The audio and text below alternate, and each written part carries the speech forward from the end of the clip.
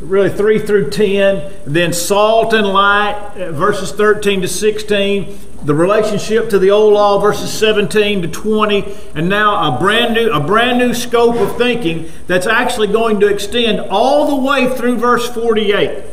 In other words, not subject-wise, but theme-wise. Right? You're going to find about 7 times in these next few texts the phrase, "You've heard it said, but I say." And then some of them say, "You have heard it said to those of old time, but I say." Or, "You have heard it said, but I say." And this goes all the way through the end of chapter 5. Right? Such as what we're going to study today is, "You have heard it said, by those of old time, thou shalt not kill," or "thou shalt not murder." The word there, "kill," means murder. If you study the Old Testament, that's the word. And there are different words for killing, such as killing an animal; for murder, such as killing an innocent human being; also manslaughter or manslayer. There's the language is rich enough but a lot of times people get confused. They say things like, "Well, how's the Bible say, thou shalt not kill?" And then Leviticus 17 to 20 issues about 25 crimes or penalties that are all punishable by death. And the reason is the person doesn't understand the difference in killing a person and executing judgment on an individual. Murder is the willful taking of innocent human life. And to execute a criminal is not the willful taking of life of an innocent individual. And so Jesus is entering into a section of Old Testament texts, but he's going to give them a New Testament spin. And by spin, I don't mean spin in that he's wanting you to understand them differently. I'm just going to be straight up with you.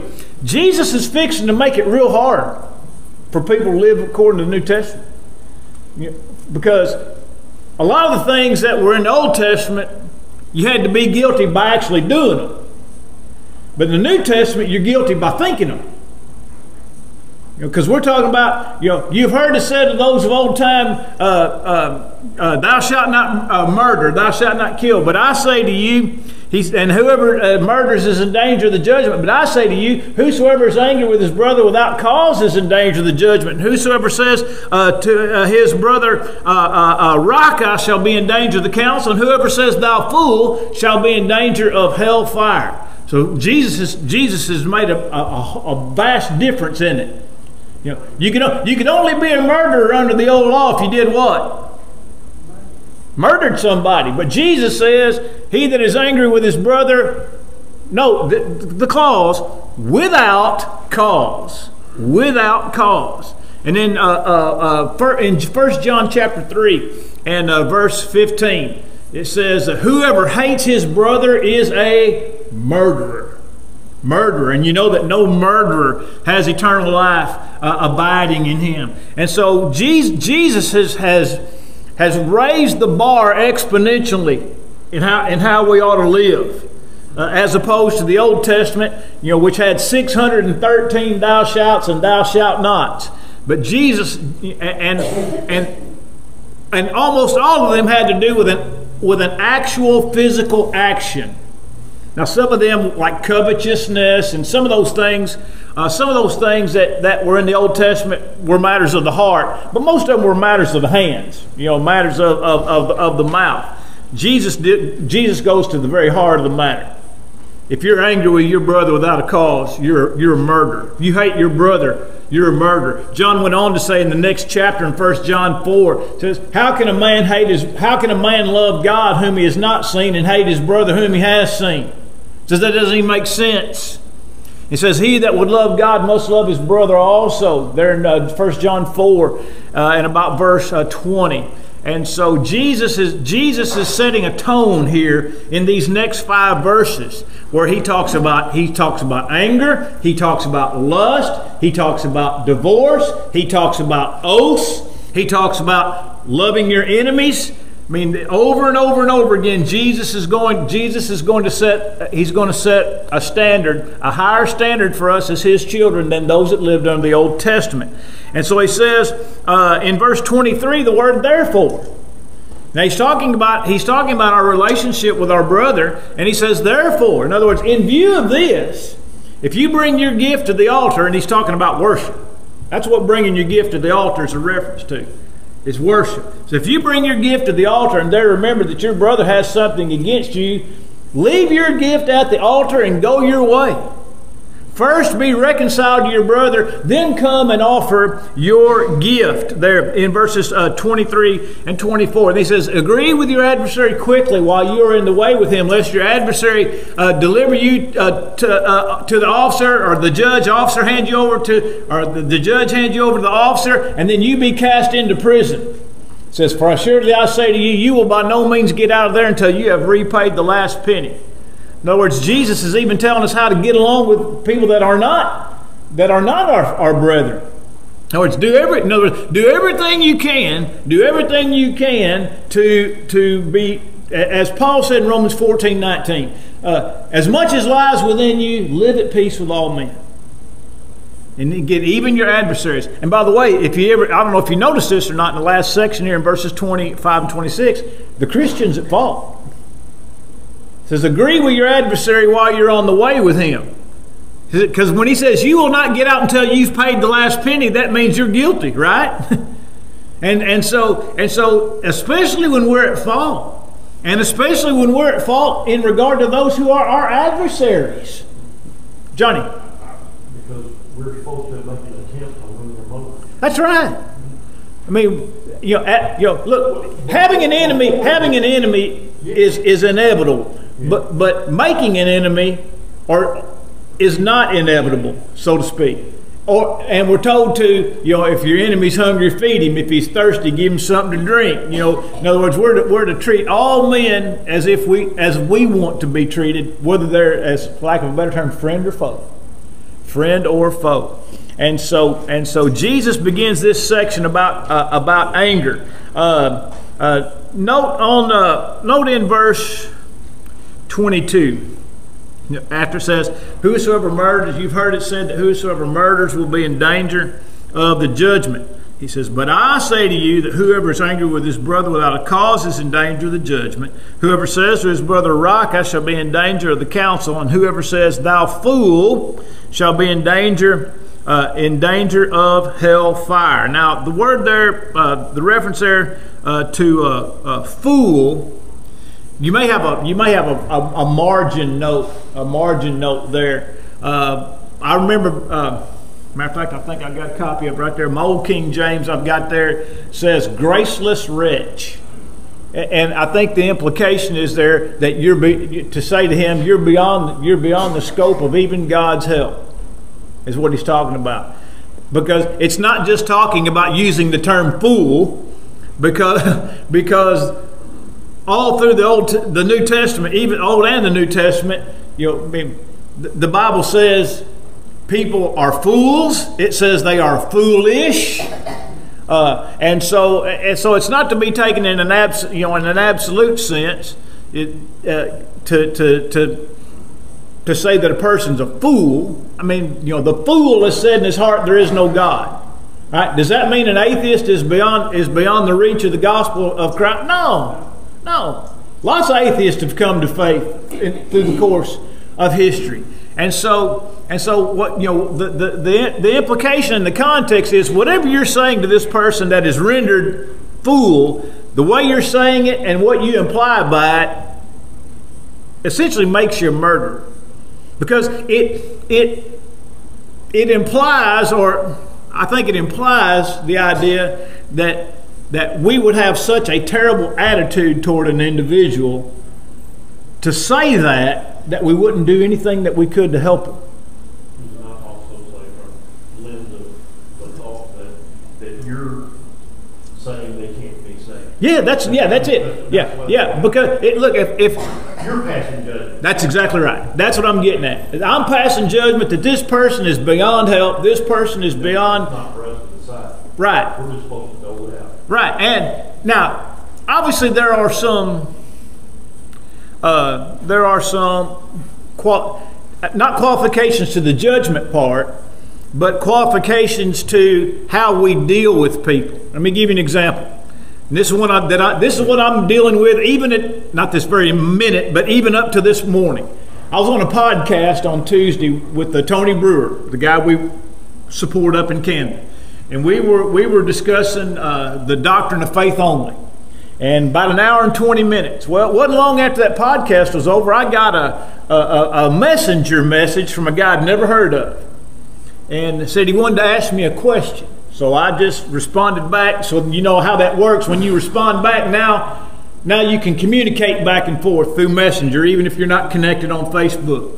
And so he asked some questions, and I answered those questions. Well, then those questions just brought more questions and more questions and more questions. And I just kept answering and answering and answering and answering. And then it digressed into a personal attack on Tony based on a gross misunderstanding of the Scriptures. Hold on a second, Jimmy. And I answered that. And this morning, after I answered that, early this morning, here's what I said. Here's what I said to him. I said, listen, man. I said, I'm a full-time gospel preacher. I'm an elder. I'm a husband. I'm a father. I'm a grandfather. I work in the community. You know, I try to keep my house up. I try to keep my farm up. I work for house to house, heart to heart. In other words, I got a lot of things going on. So I spent a lot of time in the last 5 days answering your questions, and all I seem to get is more questions, and now nothing but accusations. So I said, is this the way is this the way you deal with everybody that you reach out to? I said, because basically I'm telling him, if this is how this is going to go, to quote the great philosopher Sweet Brown, ain't nobody got time for that. I gave that guy 4 or 5 hours of my time the latter part of this week, and man, I don't think I have to defend my schedule to y'all. I think y'all know I stay pretty busy. But if a person's interested in asking questions and being, having an honest dialogue, man, I'll spend all night with you. But if all you want to do is ask more questions, then when I give you the Scripture that answers that question and refutes what you think, and then you want to jump to another thing without ironing out those, I don't have time for that. And so I said all that to say that sometimes we got to cut people loose. You got to cut them loose. I mean, by the way, the Bible tells us that. In 1 Timothy, in Titus, it tells us, look, you do all that you can, but when people refuse to be taught, or refuse to engage in honest dialogue, or refuse to change, you got to cut them loose. You can't, it's like sometimes, and I hate to make this equivocation, but I think you guys will understand what I mean. I'm of the feeling all this guy wants to do is argue. I think that's all he wants to do is argue. Now look, he might prove me wrong, because I asked him a question, and if he can answer that question properly, then I'll know that he's interested in honest dialogue. But if not, I'm going to cut him loose. But sometimes we got people in our lives that we got to cut loose, and it don't mean we don't love them. But I had I don't know that I ever cut him loose in the absolute sense, but I've had people in my family that just want to keep making bad decisions all the time, and I can't help them. I can try to help them. I did try to help them. Try to bail them out of bad choices, bad decisions, encourage them to make good decisions. But 99 times out of 4, given a bad choice of a bad decision and a good one, they're going to choose the bad one every time. They're like the people in the book of Hosea. When Hosea said, "My people are bent to backsliding from me," bent. Now we use that in Southern language, right? He's bent that way. She's bent that way. Right? Now what does that mean? It means that's the way they're inclined. And they've been inclined that way so long they don't even know how to do right. It's like I always use this as an example because we can all understand this. All the trees where my buddy Toby Secting lives in Texas, all the trees there lean north. They all lean north. Because the predominant wind through the spring and summer is out of the south. And so while those trees have leaves on them, they're being blown Look, when I talk about the wind blowing in Texas, I don't mean it blows for an hour or two. The wind in Texas blows all the time. You don't learn how to play golf in Texas like you do in Alabama. You got to learn how to play in the wind in Texas, all right? So all the trees are being blown from daylight to dark all day, north, north, north, north. Then the fall comes and the trees lose their leaves. Then the wind comes out of the where? North, but there's no leaves on the trees to catch the wind to reverse the process. So what happens? They all lean north all the time. By the way, the Indians used to do this in this part of the country. They'd tie trees in certain directions and tie them off as signals and directions. They'd tie that tree, and eventually, by the way, if you plant a tree and you don't get it straight, you let it grow long enough, it's bent, and you'll never straighten it up again. And there's people that are like that. You can do all that you can to help them. And by the way, and just because you got to cut them loose don't mean you quit loving them. But sometimes, sometimes as Jesus told his disciples, you just got to shake the dust off your feet and go on, because you realize you're only spinning your wheels with this individual. No matter what you do for them, things are not going to change. Most of the time this works with parents and children, right? That parents just keep feeding their kids bad habits, thinking they're going to change, and they never change. But sometimes it works the other way, like with my dad. My dad, he was just bent to do it wrong. And look, even in the face of death, my dad got a 30-day death sentence. I actually got a 3 to 6 month death sentence, but he died in 30 days. But after he got a 3 to 6 month death sentence, I went and tried to talk to him. And you know what? He still didn't want to do right. He still didn't want to do right. What am I going to do with him?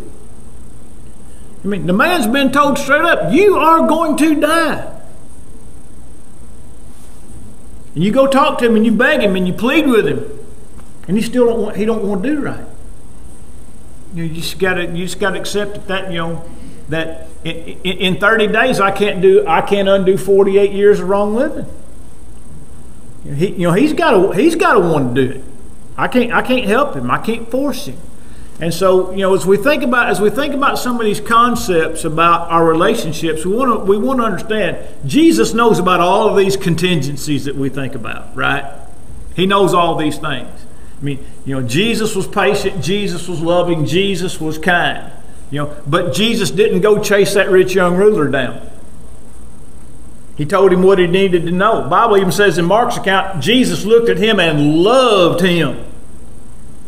He says, one thing you lack, go and sell what you have and give it to the poor and come and follow me and you'll have treasure in heaven. Man went away sorrowful. Why?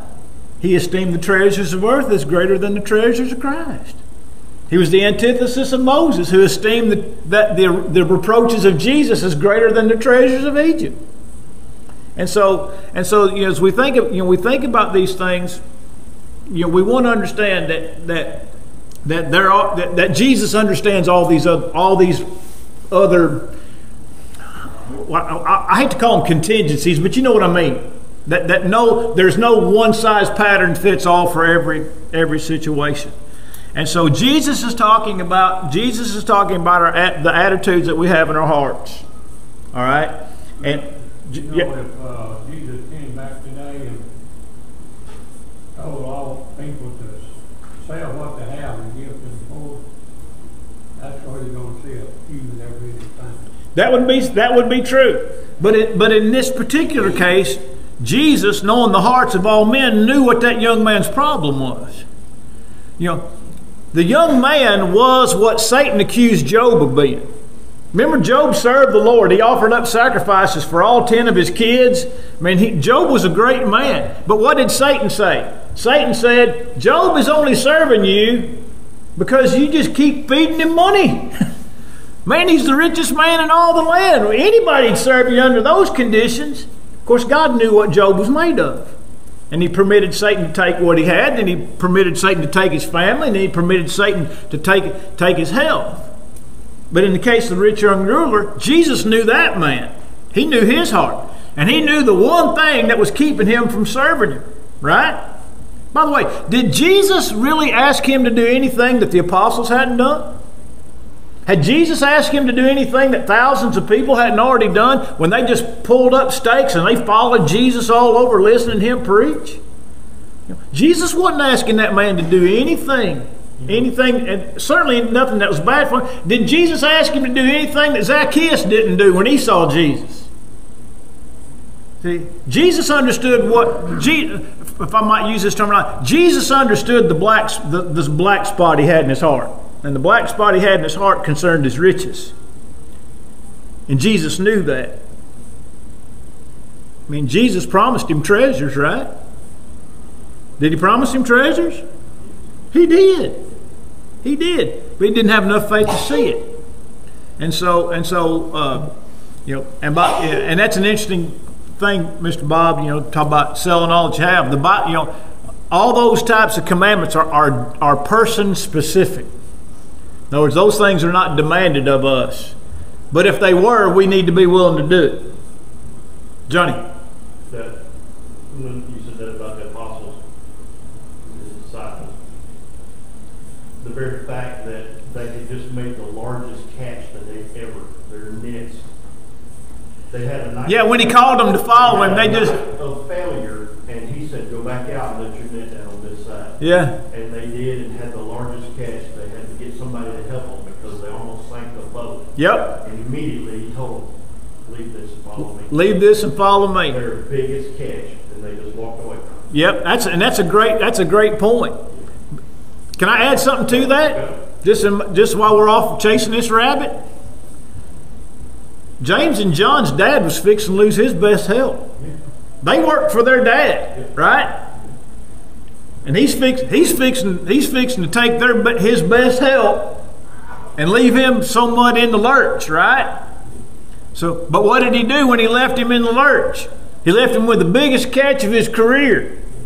In other words, he left him in a situation that it wasn't detrimental to Zebedee for James and John to leave him. In other words, he had this great catch which would have carried him along in his business long enough to find somebody to help him. I mean, there's so much in that little old 4 or 5 verses. It's incredible to think about. But you talk about them leaving. In the very instance of the rich young ruler, when he refused to follow Jesus, they said, "We have left all and followed you." So what are we going to get? Hey, ask him that. We've left all and followed you. What are we going to get? He said, "You're going to sit on 12 thrones judging the 12 tribes of Israel." He promised them what?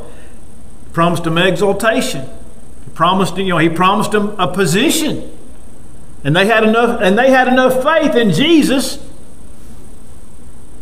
to keep going forward. And the rich young ruler didn't have enough. All right, I want to look at I really want to introduce the next section because these 5 verses, we've pretty well exhausted what's in these 5 verses so far as understanding what Jesus' intent is. And so let me just do this because I want to introduce this next section of Scripture. Let me see here. I'm going to look at the questions real quickly. Yeah, we've already addressed all the questions. So I want to just introduce the text of Lesson Plan 25. The text of Lesson Plan 25. And that begins in verse 27 and goes through verse 32. 27 through 32. By the way, if all goes well, I will preach on verses 31 and 32, Lord willing, next Sunday. Just kind of give you a little bit of background. You've been reading in the bulletin about Wesley Hazel's holding our fall meeting in October. And I've been listening. Of course, Wesley's a good friend of mine, and I've listened to a lot of his sermons on PTP 365. And one of them I've been listening to, he hit me right between the eyes. Hit me right between the eyes. He said, when's the last time you preached on the fundamentals?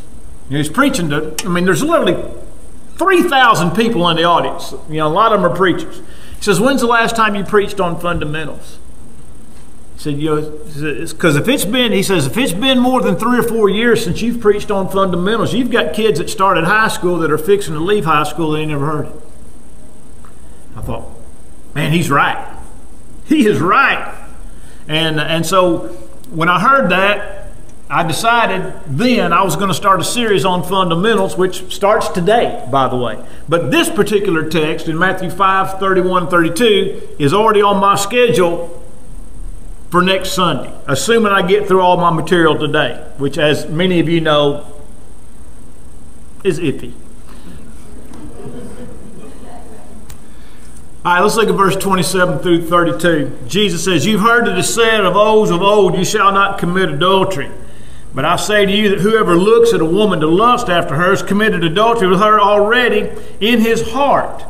If your right eye causes you to sin, pluck it out and cast it from you, for it's more profitable for you that one of your members should perish than your whole body to be cast into hell. And if your right hand causes you to sin, cut it off and cast it from you, for it's more profitable for you that one of your members should perish than your whole body be cast into hell. Furthermore, it's been said, whosoever divorces his wife, let him give her a certificate of divorce. But I say to you that whosoever divorces his wife for any reason except sexual immorality or fornication causes her to commit adultery, and whoever marries a woman who is divorced commits adultery. Now, back to verse 27.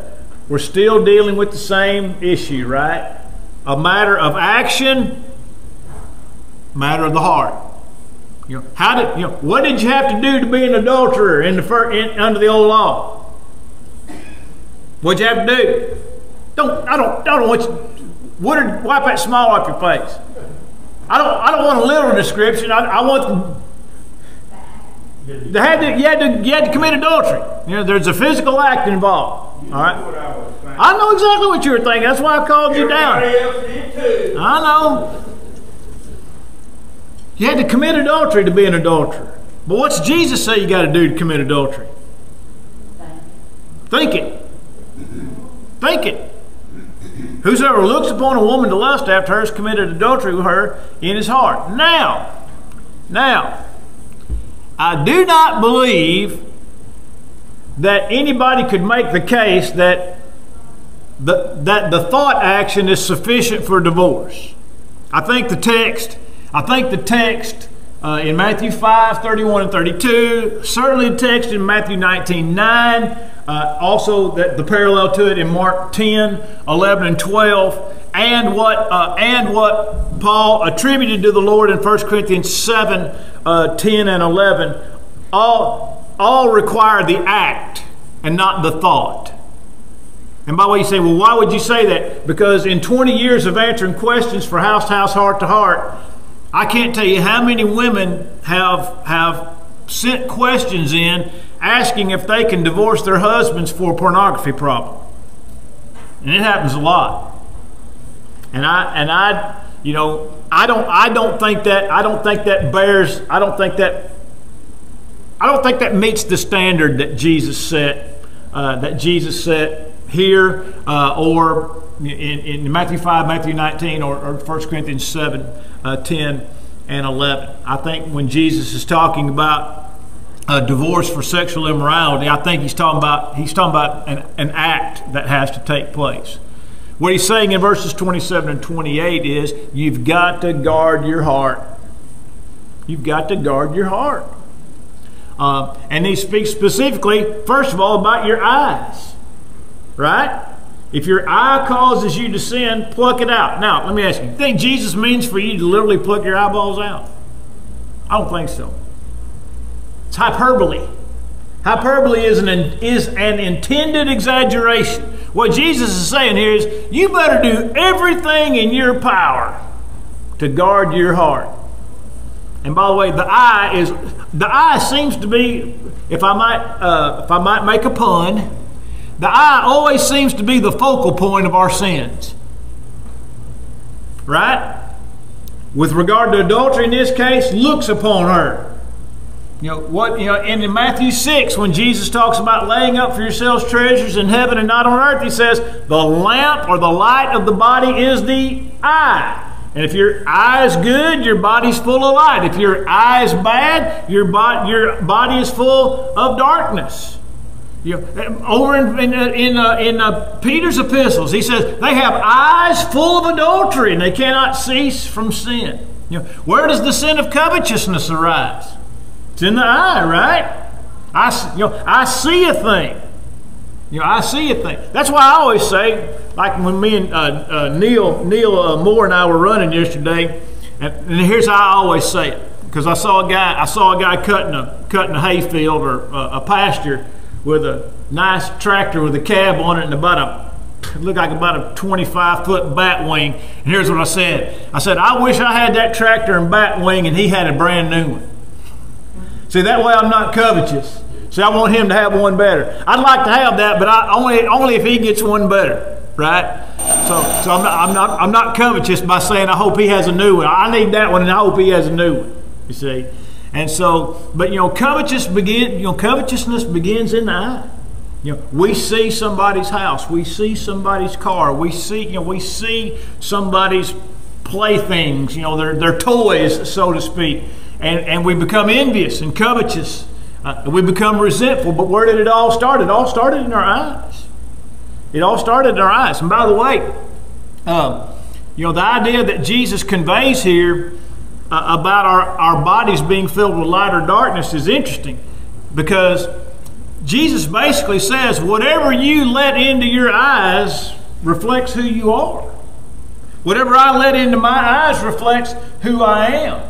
And he said, if your eye is good, your body's filled with light. But if your eye is bad, your body is filled with darkness. In other words, if you allow your eyes to let darkness in, then that darkness is just going to keep pouring in and pouring in and pouring in. And he says, and if the light that is in you is darkness, how great is that darkness? Now let me explain what that means. Now, mostly here lately I've been wearing blue suits. Now, they're pretty dark, but some of y'all know I got some suits that are about this dark, right? If I was invited to some type of affair hosted by Scott Hunt that would require a seersucker suit, white suit, summertime event, and Hunt says, "All right, you're invited. You need to wear your lightest colored suit." And I show up. And my suit looks like this, for those that are watching online. All right? And Hunt says to me, "Man, I told you to wear your lightest colored suit." And what if I told him, "Dude, that is my lightest colored suit. And I've got 20 suits." What do you know my closet looks like? Black hole, right? In other words, if that's my lightest suit, how dark is my darkest suit? And Jesus is saying, if this is what qualifies as light in your life, in your body, in your mind, if this is the light that you have, man, how dark is that?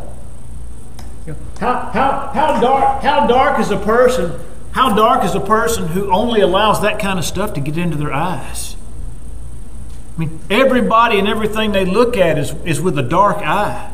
And they just continually fill themselves with darkness, darkness, darkness. Those are the kind of people that cut your legs out from under you, right? That's your Tanya Hardings. They'll kneecap you if they think it'll get them on the skating rink. Some of y'all not remembering Tanya Harding, but okay. But so you know what I'm saying? The people that will do to others the most vile and vicious of things are the people that only allow darkness into their eyes. And that's why I keep all the time at PTP and other places I'm talking to young people, and especially young men. I said, boys, you got to watch your eyes. Watch your eyes.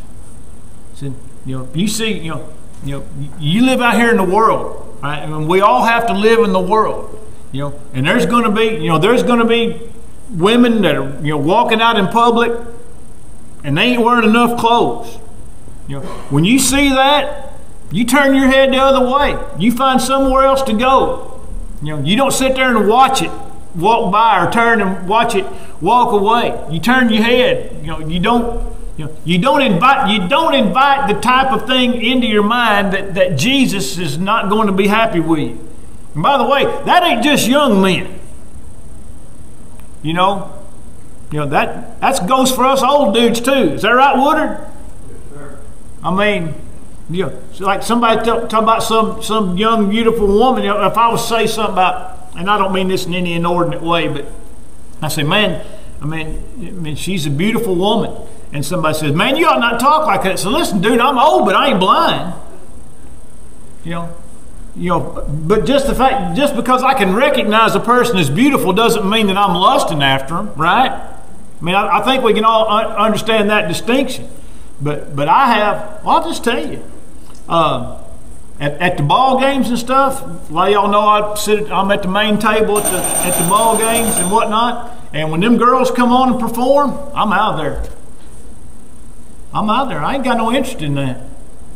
And I don't want anybody to think I got an interest in that. If you want to let your kids parade around half naked in front of a bunch of strangers, that's your business. But I ain't going to sit there and watch it. And I don't want people to think I'm watching it. And I do that for my benefit. I do it for my wife's benefit. I do it for continuous thought. Yeah, that continuous thought is that's right. You just keep putting it in there. It's not good. All right, lesson plan 25 next week on 27 to 32.